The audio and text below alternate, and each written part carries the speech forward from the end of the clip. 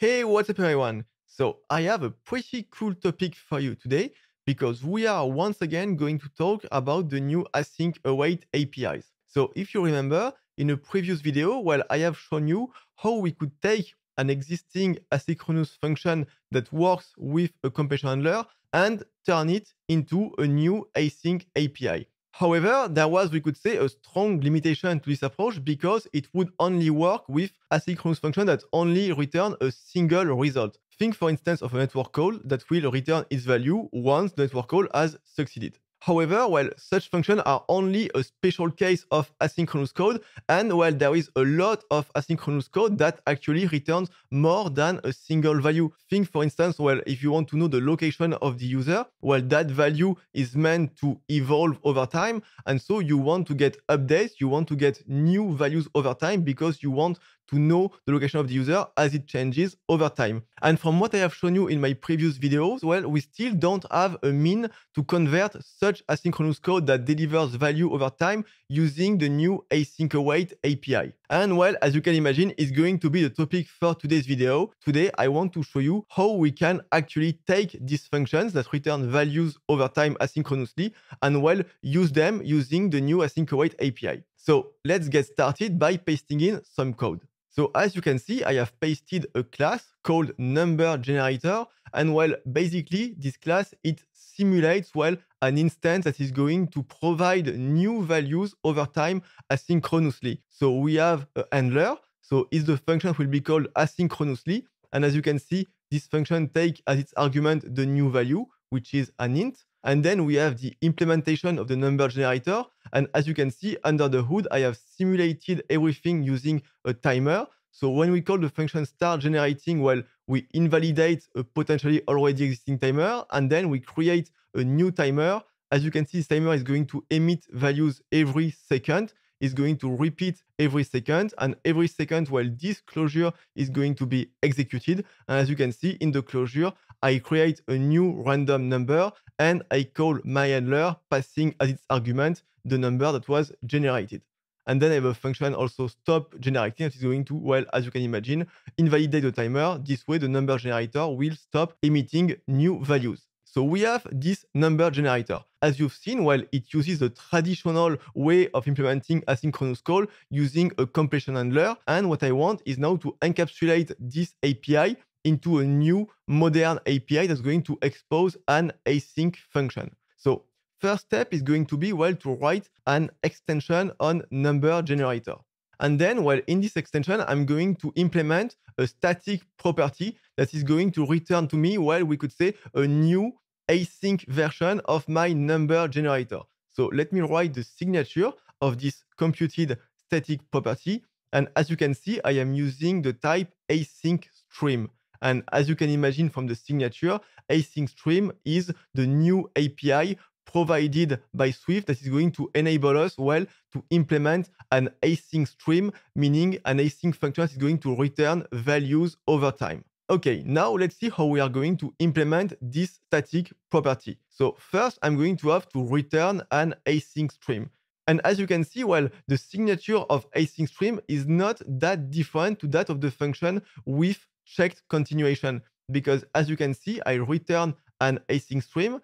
This async stream is going to take as an argument a closure, and the closure has a continuation as its argument. And if you remember, the continuation is the object that allows us to bridge existing completion handler-based asynchronous code to a new async API. Basically, we are going to use this continuation in order, well, to take our values provided asynchronously through completion handler and make them available to a call site that uses the new async await API. So how are we going to implement this closure? Well, first step is going to be to build a number generator because this is the API that we want to encapsulate. Then in order to work, well, that generator needs a handler in order, well, to be able to deal with the value that is going to provide over time. So let's implement the handler. And as you can see inside the handler, so I get the new number as an argument, and I am using the continuation in order to send this value to the async await call site.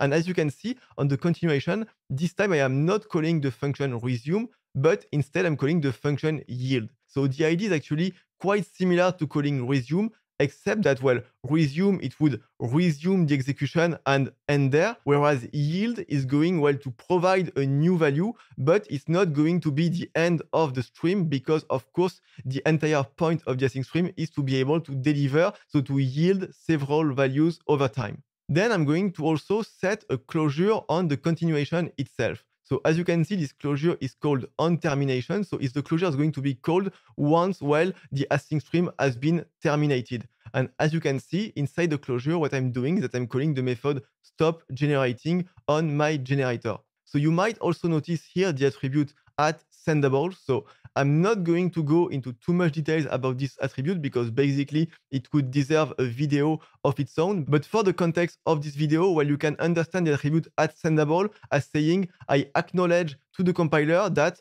everything I am using inside my closure can be used across threads. And finally, I need to do one last thing inside this closure. Well, I need to actually call start generating on the generator in order for it, well, to start generating values over time. And this is actually all for the implementation of my async stream of integers. So everything is implemented, but before we actually try and use this async stream, I want to take a moment to actually focus here on the function on termination. So as I've told you, the purpose of on termination is to provide a closure that will be called, well, when the async stream has terminated. So inside it, I am calling generator stop generating. So basically, we can see it as a way to deal with memory management in the broad sense of the term. But that's not all. And this closure on termination is actually incredibly important for my async stream to work. Because, well, here's what I'm going to do. I'm going to comment the implementation of on termination. So when you see this, well, you might be thinking, okay, the code is still going to work, except that memory is not going to be managed properly, which could lead to some bug at runtime. But actually, if I were to run the code like it is, well, we wouldn't see a single value being generated. And the reason for it is that with this code being commented, actually, no one is retaining the number generator because, as you can see, the number generator is a local value of the closure. And since no one retains it, well, once the closure has returned, the number generator is going to go out of memory and the async stream is never going to generate a single value. And on the other hand, so when everything has been correctly implemented, as you can see, the closure on termination is going to retain the generator.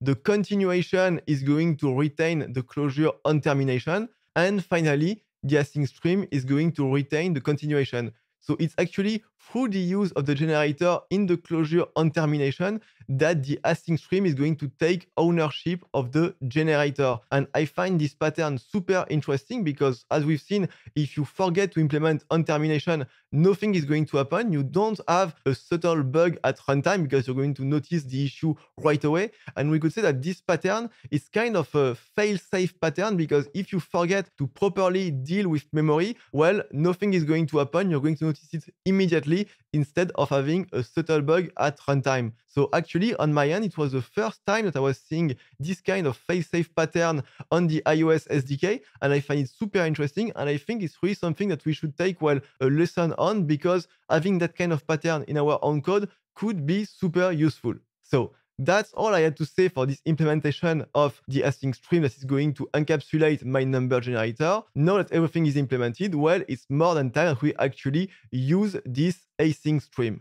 Okay, so as you can see, we are no longer in the same file. We have moved to a new file. We are now in the content view of a SwiftUI app. So I've just created a standard app using the standard template in Xcode. And what I want to do now, well, is to be able to call my number generator and basically display the number being generated on the screen. So I want my screen to be updated with the new number every second. So the first step to implement this, well, is first to add an addState property, which is going to be the current number. And to simplify everything, well, I'm just going to give 0 as the initial value. Then in order to display that number, so I'm going to update the text component being used here. And instead of hello world, we are going to display current number is, and then add the current number to the string. Okay, so we are almost good. We just need to find a way to call the number generator async stream API. Okay, so if you remember from my previous video, so when you want to have an async function being executed when your SwiftUI view appears, so you don't use onAppear, instead you use a new API called task. And it's the same thing than onAppear, except that in task you can call async functions. Okay, so now it's time to actually use the async stream. And to use this async stream, we are going to use a new syntax that was introduced with the last version of Swift, which is called for_await_in. And it's basically a way to iterate over an async stream of values. So it looks like this. So we have the for keyword, then the await keyword, then we give an identifier to what we are iterating over. So here is going to be the new number, and then we use the keyword in, and finally we use the async stream that we want to iterate over. So here in our case, it's number generator dot numbers, which is my async stream. And by using this new syntax, what's going to happen is that, well, we are going to await for a new number,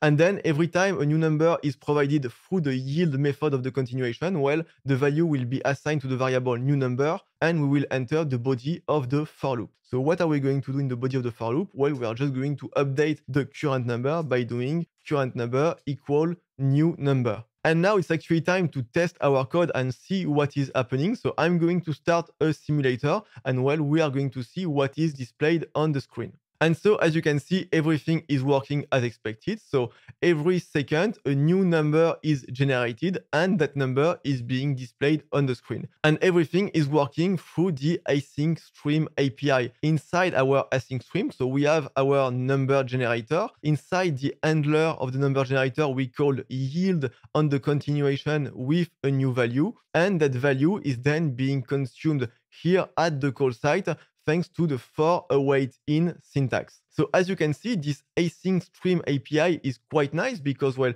it's actually fairly easy to use. It's not more complicated than using with check continuation. And what's really nice is that unlike, well, we could say your classic async function that can return only a single result, async streams have the ability to yield several values over time. And so basically, we could say that async streams, they are an alternative to a combined publisher whenever you are doing something that is quite simple, meaning just going to get a stream of async value and then syncing over this value in order, well, to consume them. Of course, if you wanted to have a pipeline of data transformation that would be more complex, maybe a combined publisher would still be the better choice. But for such a simple use case, as you can see, async stream is a nice alternative to using a combined publisher. And that's all for this video. That's all I wanted to tell you about this new async stream API. So as always, if you have already experimented with this API, well, please let me know in the comment how it went.